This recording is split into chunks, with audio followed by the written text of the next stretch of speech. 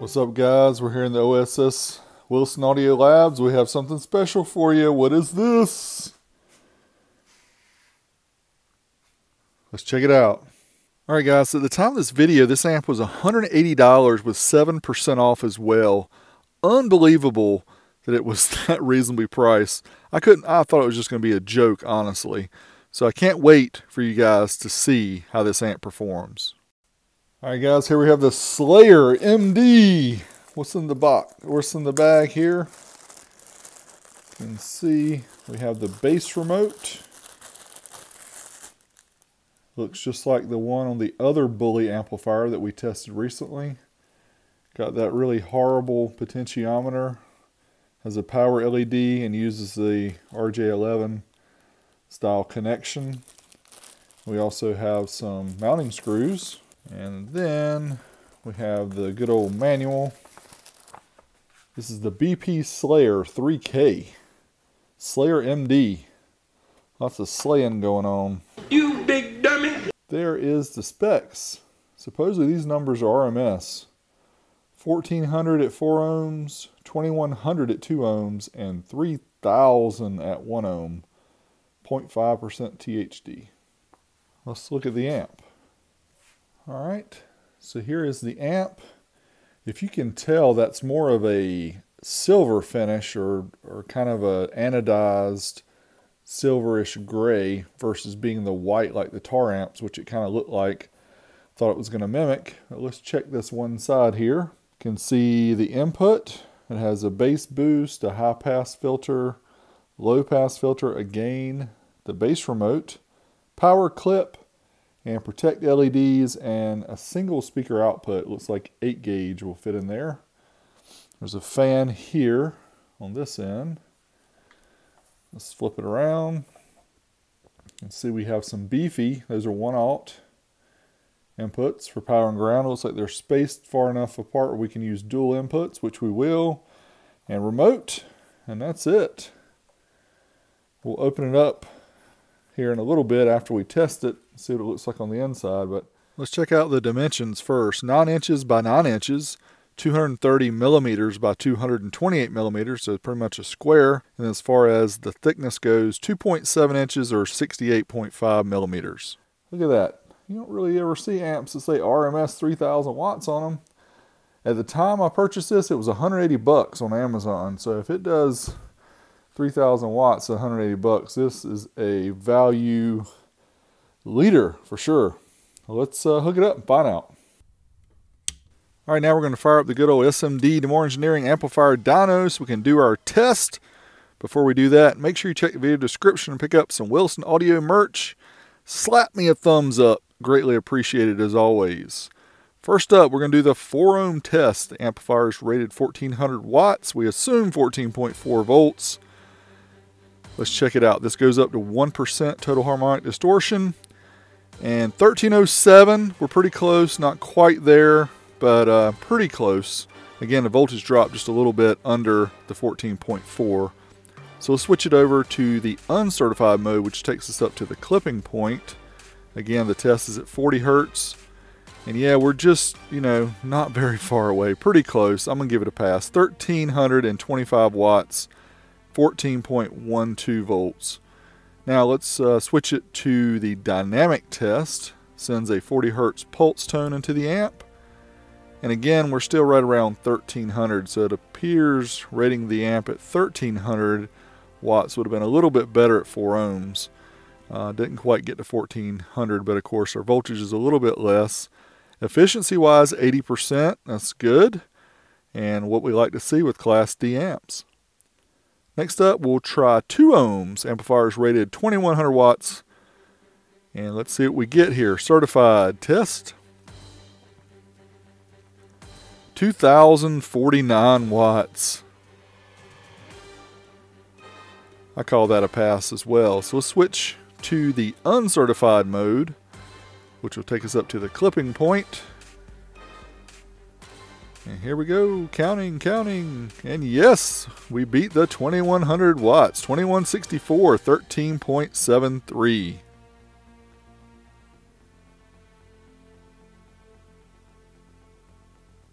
All right, let's change the mode again to the dynamic power mode. And once again, we beat the rated power, 2100 watts plus 2122 watts at 13.64 volts. So, good job, bully. Wow. $108 amp, still unbelievable. 77% efficient. So, pretty good overall. Now let's try the 1 ohm test. It's rated 3000 watts for $180 with 7% off too. Certified test.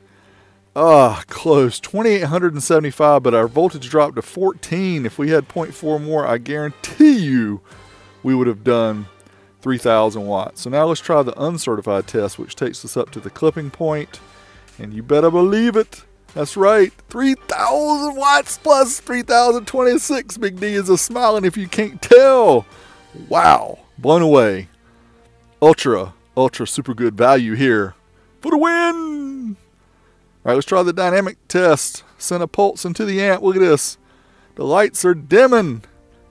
3200 watts plus from a $180 amp. Are you kidding me? I can't believe it. But it's true, because it's right here. Wow. Efficiency, 68%. Not too bad, not great, not excellent, but not too bad overall. Now the results are scary good, especially for $180 this amp was at the time of purchase. You can pause this if you'd like to see it up close, but if you've already watched up until this point, you've already seen all them tests, so you don't even have to worry about that, but you can pause it, do a screenshot, you want to print it off, whatever, save it for your records. But next up, we're going to hook up the Rd subwoofers. See how this amp works. Do it bump though? Let's find out.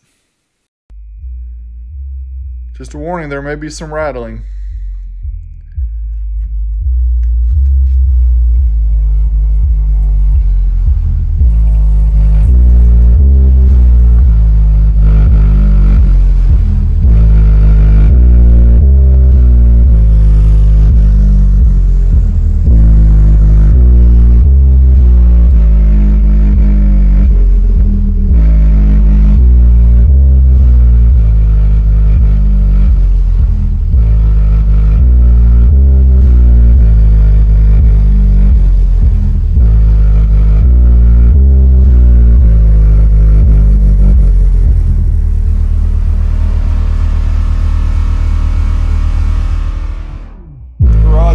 For the win!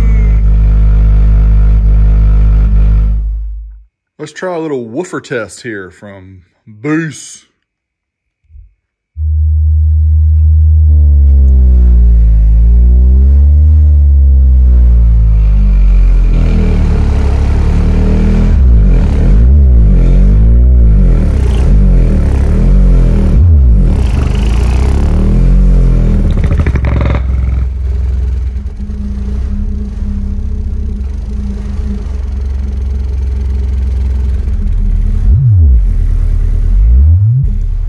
Lord, we about had those Rds jump out of the box. Holy crap. Let's try that woofer test in slow-mo.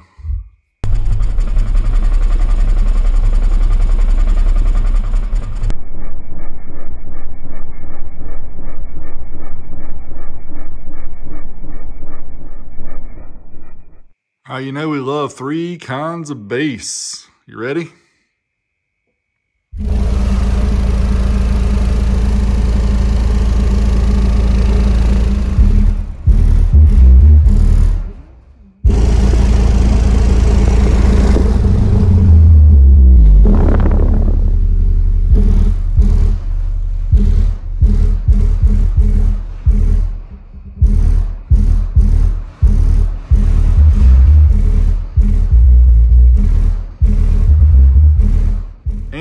and some silicon bass from Bass Syndicate.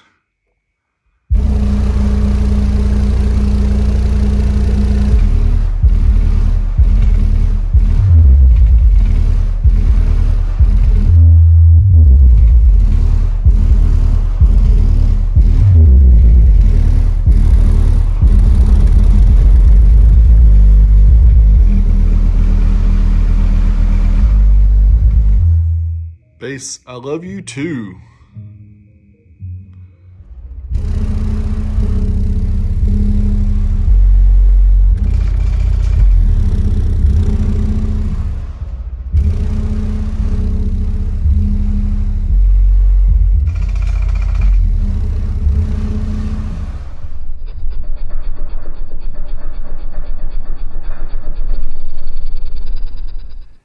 Yeah, boy!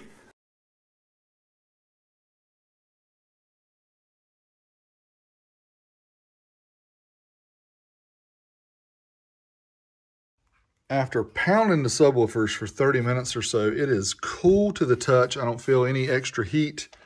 I just disconnected it. I'm gonna flip it over. We're gonna check out the guts and we'll do another thermal of the insides to see what it looks like.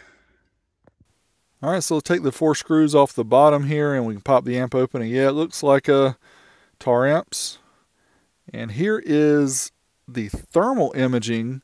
It may be hard for you to see that one spot there, but the highest temperature I noticed on the transformer, 54 degrees Celsius, is 129 degrees Fahrenheit, so it's not that hot. And again, this was after slamming the subwoofers for 30 minutes plus at high volumes, and that usually will heat up an amp. So I was impressed with the thermal management here. I think it did good overall with that. And again, just the layout of the amp.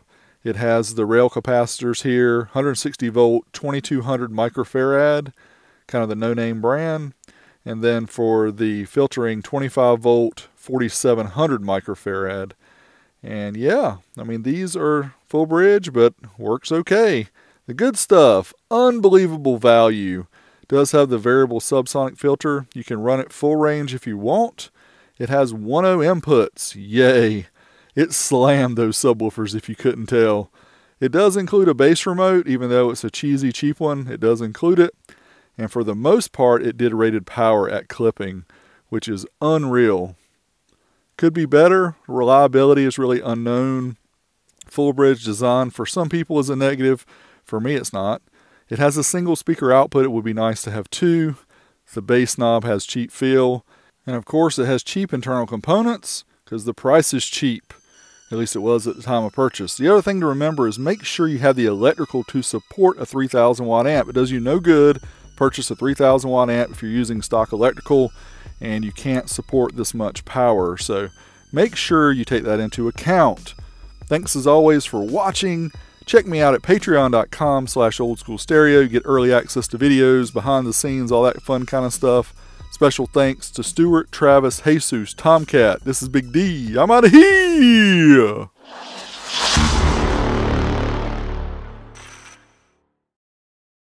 right, let's check out the power on this woofer test.